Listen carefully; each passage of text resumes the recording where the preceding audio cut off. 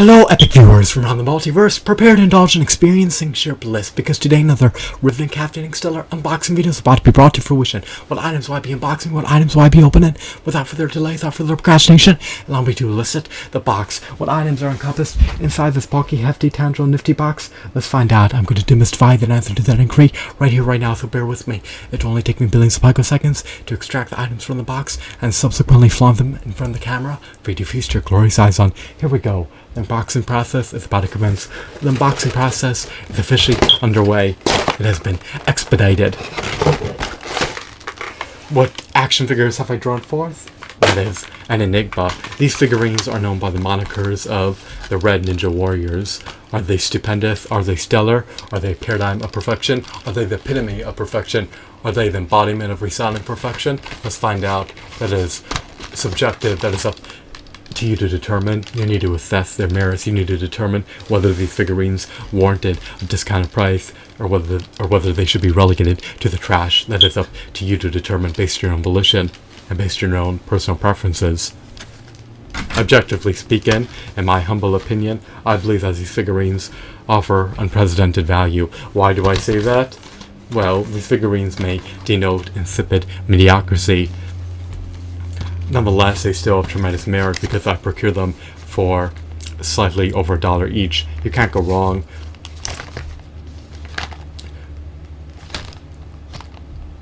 When you receive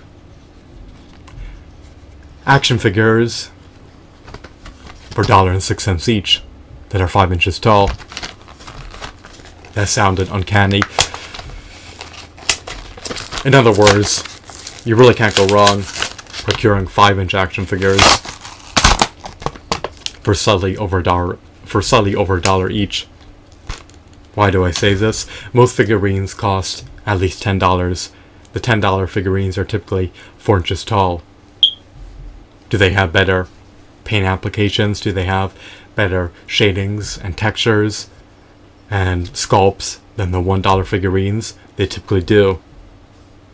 However, these figurines are slightly over 1/10 of the price than a $10 figurine.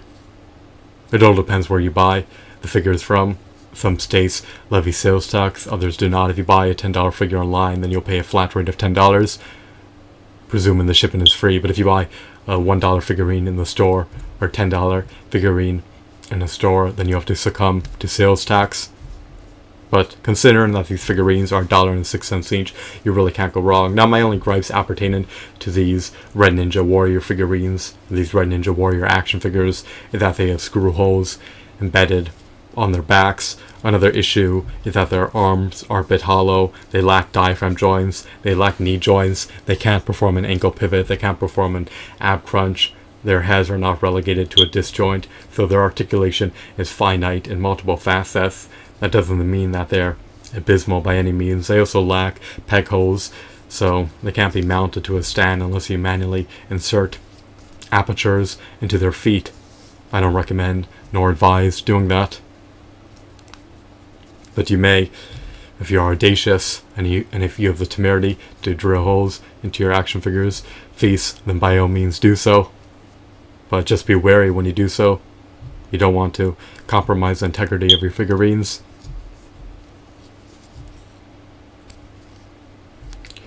I love his wristbands. I love the fact that he can wield weapons. They come with a variety of weapons in this scenario, in this context. I received 2 katanas as well as 2 shuriken. I need to remove it from the packaging. It's pivotal that I do. I don't want to accidentally throw it out. But you really can't go wrong if you procure 4 ninjas for under $5 that are 5 inches tall. He coincides eminently well with the 5 or 6 inch action figure collection. Why do I say this? Well, he looks menacing, he looks intimidating, he looks stoic. He's a diabolical ninja. Is he valiant? Is he heroic? I highly doubt it. He's cunning, conniving, and brutal. He's malicious. He has the facade of a warrior. Of course, his facial expressions are obscured by his mask.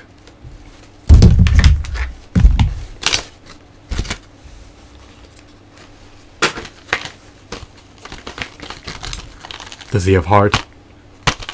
Does he have audacity? Who knows? He has the temerity to charge into the fray of battle and decimate anyone within his vicinity. He's poised for battle. Brace yourself, because another epic red ninja is about to be flaunted in front of the camera.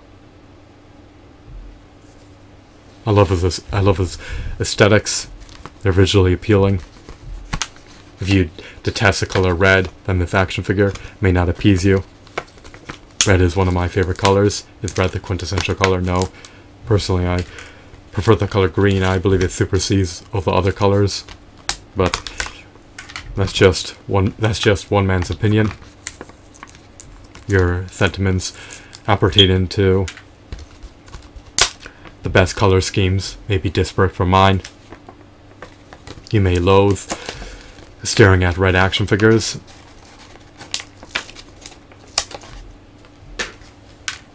I love colors. Who wants the world to be bland and mundane?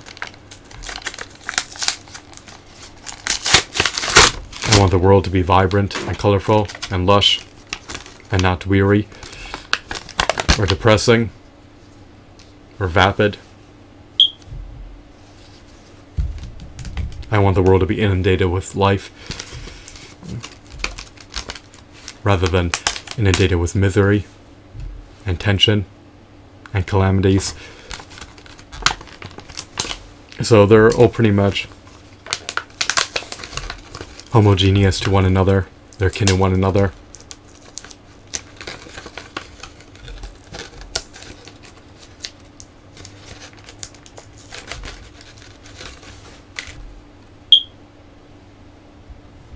I can't pinpoint any nuances amongst them. They're all pretty much akin to one another. Do you see subtle differences? I don't. I mean, some may be in slightly better condition than others, but they're pretty much doppelgangers. They're pretty much homogeneous. They're pretty much each other's counterpart. And they're pretty much carbon copies of one another.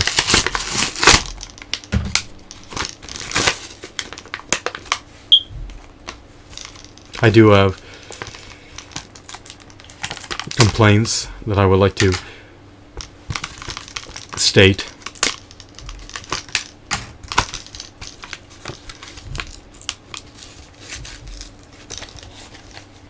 What are they, you may ask? I'm going to shed light upon them in billions of picoseconds. First off, their shuriken are a bit too small and thin. Why is this a salient issue, you may ask? Well, if you're going to package a weapon with figurines, it should be able to be equipped, but it cannot fit into his hand. He cannot clench them, so his shuriken are practically vendor trash. They have no pragmatic use. What about their katanas? Can they be equipped?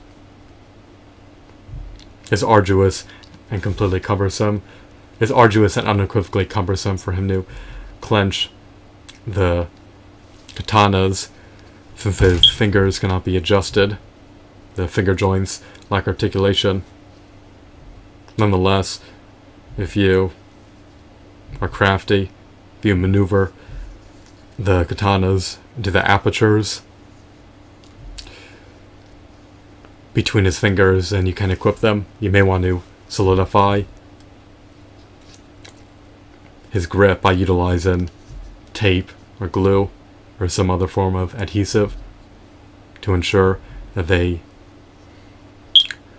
do not slip through his fingers. You do not want your ninjas to be disarmed.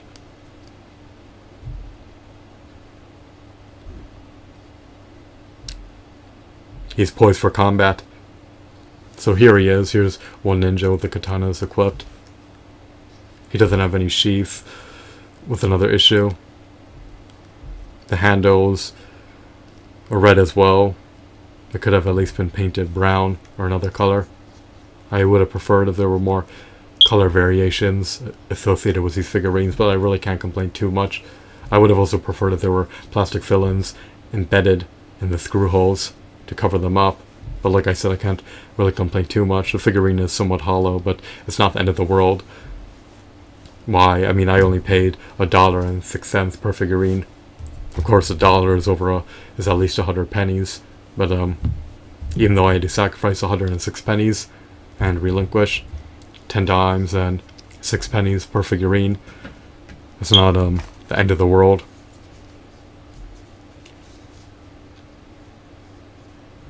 These figurines trump the average $8 figurine in my objective opinion. Why? They're taller. They actually come with accessories, even if the accessories are flimsy and shoddy. I'm really not going to tamper with the joints too much. I'm not going to mock up the joints. I'm not going to fiddle with the joints. I don't want them to become loosened. I don't want the integrity of the joints to become compromised. So I'll desist from playing with these figurines per se. But I also wanted to notify you that they have roughly 7 points of articulation. They can rotate their head. They can ascend and descend their arms. They can bend at the elbows, albeit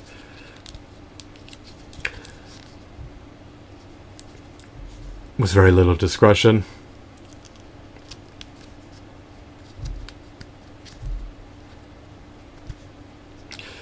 They can also ascend their legs upwards or descend them downwards. They can't move their arms nor their legs outwards or inwards. You cannot clench your legs together. You really don't want to dismember or sever their appendages, so I wouldn't tamper too much with them. I recollect procuring them via the Dollar Tree for $1.06 each. I have no qualms about this purchase and decision. I'm gratified, I'm content, I'm buoyant, I'm jubilant. I'm all the above, right? This decision was not asinine, in my opinion. I love action figures. I'll add these figurines to my prodigious action figure collection. I relish taking a gander at them every day. Hopefully I can retain them in the coming years. I love these figurines. I can't say enough. Now if I paid $10, then my anger would be amplified. My thoughts appertaining to these figurines would be exacerbated, but since I only paid $1.06 per figurine, I really can't complain. I need to reserve my complaints for another time. I need to forgo complaining in this context. I mean, when you pay $1 for an item, how much can you expect out of it? These figurines have a pragmatic use because every time I stare at them, I become more content, I become more gratified, I become a happier, more optimistic person. Does this make sense? It makes sense in the context of my life, maybe not to you. Maybe you don't derive gratification from staring at stupendous action figures. Maybe your gratification stems from another source. Maybe something else triggers your gratification. Maybe something else is a catalyst towards eliciting your gratification. But in the context of my life, based on my niche interests, I derive my gratification from viewing stellar action figures. By taking a quick gander at the action figures, it de-stresses me and allows me to become more content with the circumstances that have befallen upon me. We all experience calamitous situations, so we need to optimize our happiness and mitigate the repercussions of being stressed out as much as possible. So if you love action figures, if you love taking a gander at them every day, if you love unboxing them, if you want to add them to your prodigious action figure collection, then by all means procure action figures. You can purchase them via the secondhand market on eBay or Amazon. Just type in whatever your heart desires and see if it's available for sale. If it is, and if you believe that it vindicates the asking price, and purchase it. If not, then defer your purchase and decision to another time. Maybe you'll be able to print them out in the future when 3D printers are mainstream. Who knows? The future's an enigma. The future's obscure. The future's an enigma in every facet. The future is unforeseeable. I hope that you found this video to be enthralling and insightful. Have a wonderful, marvelous day. Goodbye.